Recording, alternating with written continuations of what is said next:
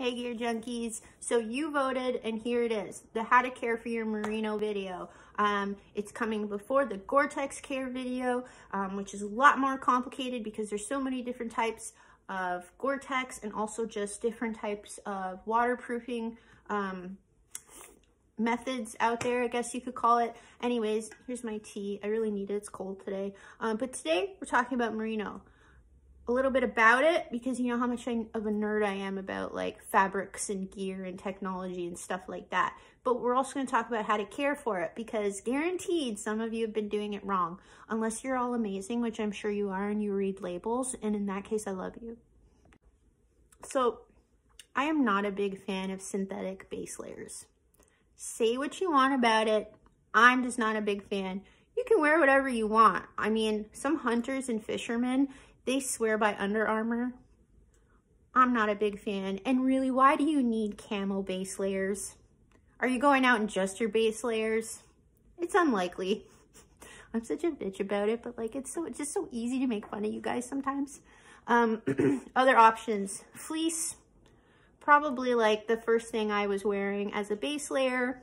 Yeah, warm, breathable. Not always, depends on your body. If you find that fleece works well for you because you're generally a cold person, go for it. If it works for you, it works for you. But what works for me is merino. And I'm talking 100% merino. We're not talking about any blends. We're not talking about any cotton. If you're wearing cotton as a base layer, honey, we gotta talk. Bad, bad, bad move. Ill-advised. Do not recommend. But that's a different conversation. We're talking about merino today. Now I'm gonna look at my notes because there's just so much to talk about when it comes to merino. And I get so excited about it because I've had such a good experience with it and I love it. And it's an investment and you really should take care of it properly. So let's talk about it. I call it God's gift to outdoors people. Merino sheep are hilarious. Funny facts about merino sheep that I found out last night as I was reading. They say that 8% of male merino sheep are gay. Someone out there is studying the relationships of merino sheep.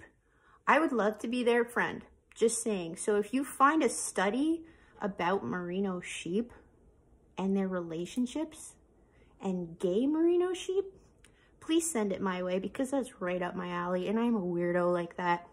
Another thing, merino sheep can see 360 degrees around them. Come on. They're like stealth. They're tactical. Merino sheep are tactical.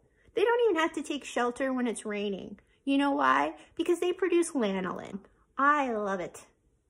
Anyways, what were we talking about? How to care for your merino. Well, merino is very special and it is probably the best moisture wicking material that you can put next to your skin. It is incredibly porous. So if you look under a microscope, merino wool looks like a coil with like little holes in it, like porous structure. It kind of reminds me of like, if you get DNA, if you know what DNA looks like, and you coil it even tighter and then put little rivets into it, that's what merino kind of looks like. So why is that useful? The coil structure just lends to its elasticity and strength. Stretch it, abuse it, it's still gonna go right back to its original form. The porous structure just kind of demonstrates that it naturally sort of creates air pockets, which allows air to flow through, which helps with its dry wicking for sure. So merino, it is lightweight, it is soft, super soft. A lot of people think, whoa, ooh, itchy. Not merino. Different, okay? So don't false advertise about merino. I will take offense. Rude. It manages moisture like we talked about with its natural air pockets. It is antibacterial, antifungal, odor resistant. That's huge if you're wearing the same pair for like a whole trip or expedition. Wrinkle resistant, which like, I don't really care if it's wrinkle resistant, really. Like that's not a big thing for me. And it's organic and renewable. So that's pretty awesome. Can't say that about Columbia Omni-Heat, can ya? So I don't want this video to be super long. I don't think you guys are gonna pay attention long enough. So let's just go through it. Merino wool this is how you should take care of it. One, don't wash it often. You don't have to. It's naturally built so that it'll go pretty long time, do its job well, and you don't need to cleanse it or wash it, whatever you want to say. But when it's time and you want to wash your merino, wash it with other merino. And I've heard that you can wash it with denim as long as the denim isn't dyed or acid washed, which makes sense because you don't really want to introduce that kind of stuff to it. But when you do, you can use normal cycle on your washer. This is assuming you're using a washer. You can use normal cycle because you need enough rinse cycles to get it clean. If you use the delicate cycle, I don't think it'll rinse enough to get the detergent out of it. So just use normal cycle. You can use warm water or cold water. I use cold water for everything because I'm trying to be like, you know, energy efficient and like responsible that way, because you know I'm a grown up now, so it's what we do. Also I'm cheap, so you know. Another thing is when you're using detergent, you can use Woolite, which is like the gentle, delicate detergent. You can use normal detergent as long as it doesn't have fabric softeners built in.